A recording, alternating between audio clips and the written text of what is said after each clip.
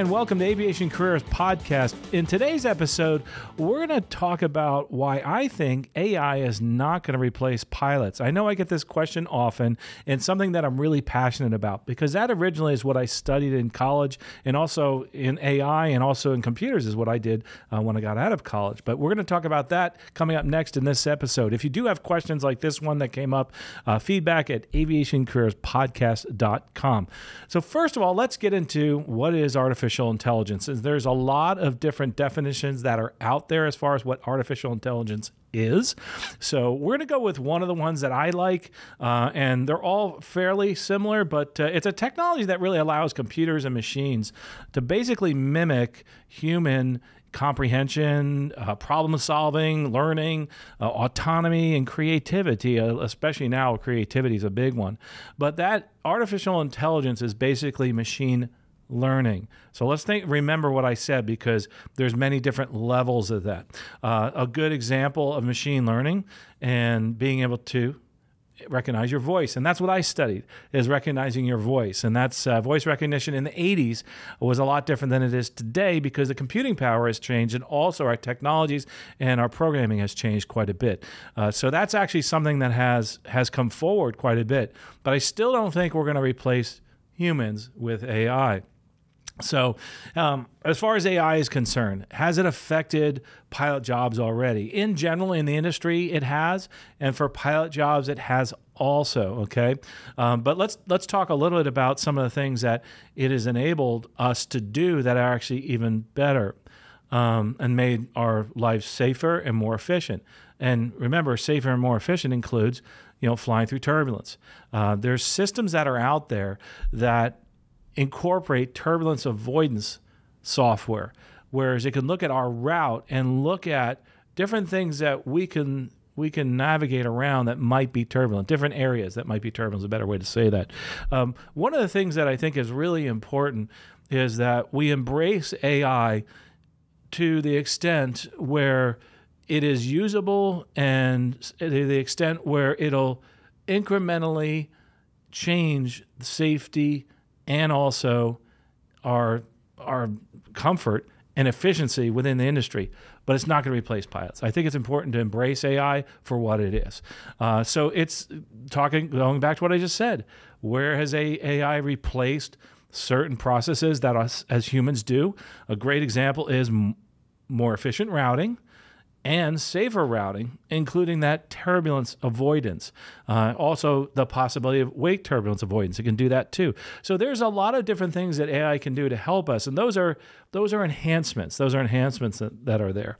Another great part of AI is maintenance and performance data. It can actually, track maintenance issues.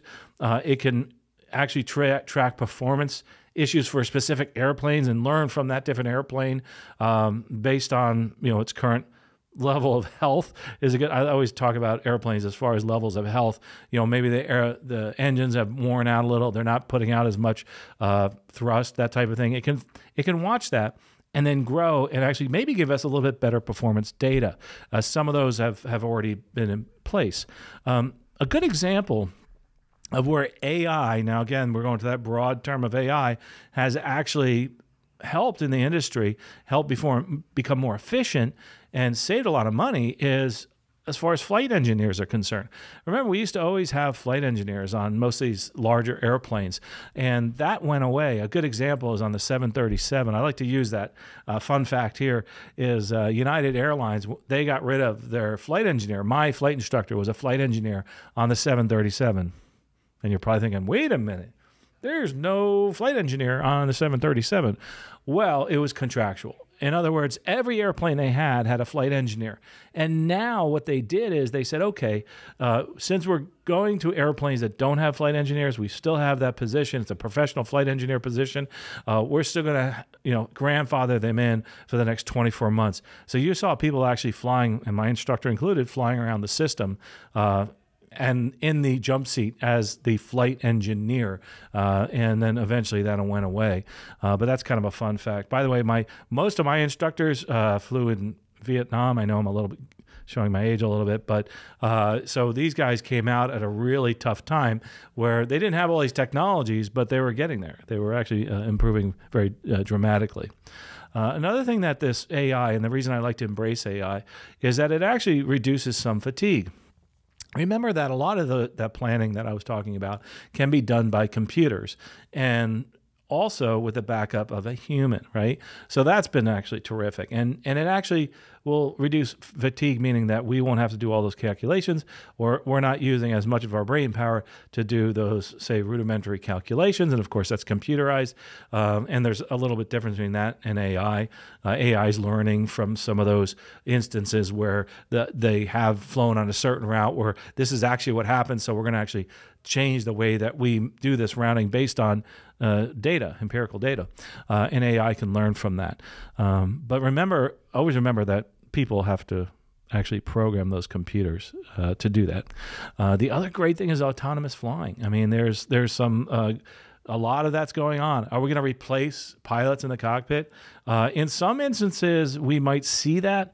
I don't see it as much in the passenger carrying airlines, and I think that one of the things that we have to look at is collateral damage, right?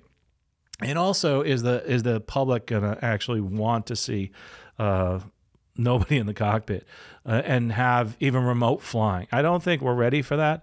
I also feel that there's not enough technology, sensing, and recording and communication and that's not here yet, that will allow us to actually quickly comply or quickly respond to certain emergency situations, which you have a human being with all these senses is bringing in all this information and data. We can do that with a computer, but it's not going to replace the human. There's a lot of things we try to keep doing to replace that human brain we haven't been able to do, but that's AI, it's computer learning. And are we going to get to that point? I really don't think so, but going back to what I was saying, as far as the replacing pilots in the cockpit, the only way I can see that is possibly in the realm of cargo. We've already seen that with rest rules. There is the fact that the government has recognized that there is more of a risk to the general public when we're in a passenger carrying environment as opposed to a cargo environment. To put it bluntly, you're going to lose 2, maybe 3 cargo pilots as opposed to 300 passengers. So that's the difference there. So that's something that I think you've even seen it. Our rest rules reflect that.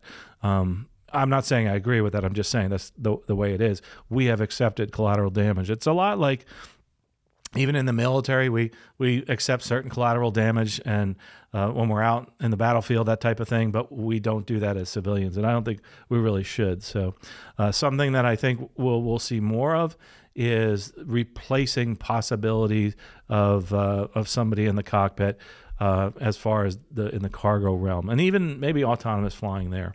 But the other part, too, that I think is great with AI is the possibility of more efficient flying from the automation, from the autopilot, but also with the ability to, for the pilot to intercede. And that's going to be something we're going to see more and more of. But so going back to the original question, will AI replace pilots? I think the real question is, will AI replace humans?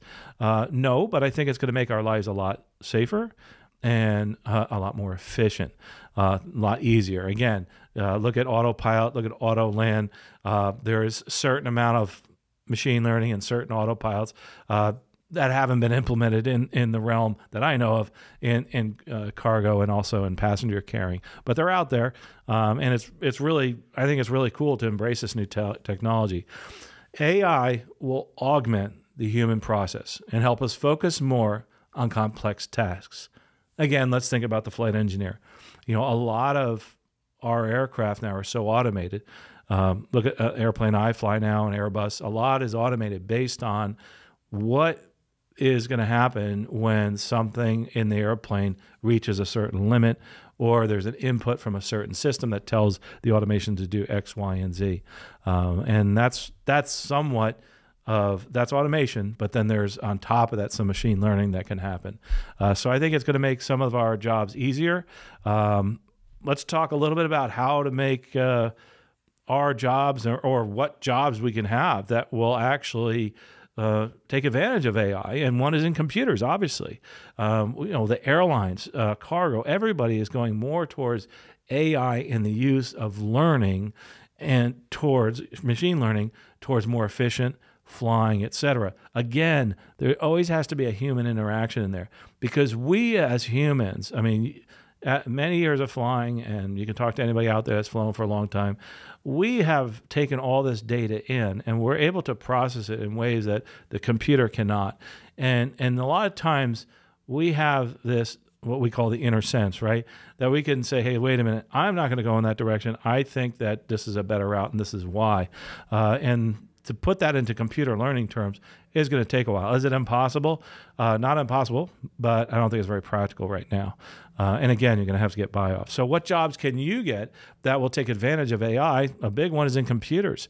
There's a lot of different computer jobs out there that focus on AI and STEM and aerospace, including aviation. Of course, we're going to start putting those scholarships in there. Of course, I lean that way because I'm a computer scientist, and I was very much into AI, and it's really something that I enjoy. So that's another thing I want to do. I want to promote that because that was something that I enjoyed. I like flying airplanes better, but I still think AI is an amazing field. We're going to put those in that scholarships guide we have. And by the way, you can get one of those for free. Go on aviationcareerspodcast.com/free. And don't forget, our sponsor actually has a coupon for a free scholarship, and that's actually using the coupon code Stratus. This sponsor of this podcast actually is Stratus Financial, and they give private student lending for pilots, and they are pilots themselves, which is great. And as a sponsor of this podcast, of course, they're going to give away a free scholarship, but also they want you to consider whether you're financing your dream of flying or simplifying the process by taking care of your student loans. Their efficient, hassle-free funding can connect you to a life of your dreams of becoming that professional pilot sooner than you ever thought possible. And you can find out more on the website, stratus.finance. And we appreciate all the scholarships guides. They've given away, I think it's 250 scholarships guides so far. So thank those folks. Even if you don't use our financing, thank them. And I know there's a lot of scholarships out there, and they're used throughout the year, but this is one of the fields, AI within aerospace, and also just in general, flying. There's lots of different scholarships for multi-engine, private, instrument, commercial, pay for everything. That's for sure. Oh, the other thing too is that, one of the things that we look at is hiring and how AI has affected hiring and that type of thing. We do deep dives in our group coaching mentorship, and if you get a chance, check that out. I have a link on the sidebar. It's called Group Coaching Mentorship, and we meet once a month. It's only $20 a month, and I'll shoot you a coupon if you want. It's Coach It Forward is the name of the coupon. If you want to sign up for 1 month for free, it'll bill you after that. But it's an environment where first thing we do is we give the success stories. The second thing we do is we actually talk about the industry and update for a short period of time, and then we go into your questions and answers. It's a way you actually have a dialogue with me in a very collaborative type of manner. But most importantly, we need to think about AI. We need to think about all these different technologies and figure out if it's going to actually replace the pilot in the flight deck. I don't think so. Not now, not for a long time.